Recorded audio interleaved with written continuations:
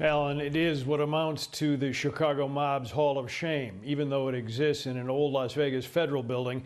Tonight, the I-Team with a private tour of the outfit sanctum that features Chicago Mob weaponry and the most famous brick wall in the city's history. There's a lot of partial bricks you'll see. Bricks pockmarked by a hail of bullets on February 14, 1929, from a wall where 7 Chicago gangsters were lined up and executed in America's worst ever mob hit, the St. Valentine's Day Massacre. It happened inside the garage of this old storage building that used to be on Clark Street in Lincoln Park.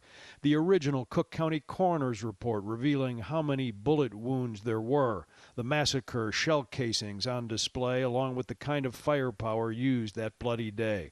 And now the largest chunk of the actual Chicago wall is here at the Mob Museum in Las Vegas, where the I-Team was escorted on a behind-the-scenes tour. The Chicago Mob played a role in Las Vegas really dating to about the mid-50s to the mid-80s. But when you talk about like the 70s and 80s, you definitely are talking about the Chicago Mob being the dominant mob group in town.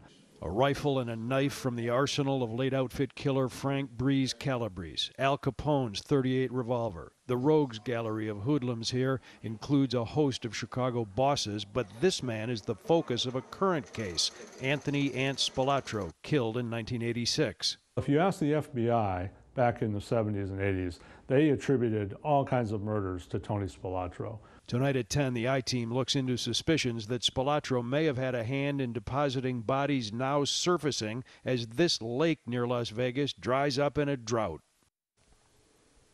Tony Spilotro prominent in the Chicago Mob Hall of Shame. Tonight at 10, the I-Team with 6 skeletons found in the lake. A couple of them possibly tied to a time when the Chicago outfit was in Vegas calling the shots and sometimes firing them. Hey, if you like that video, be sure to subscribe to our ABC7 Chicago YouTube channel.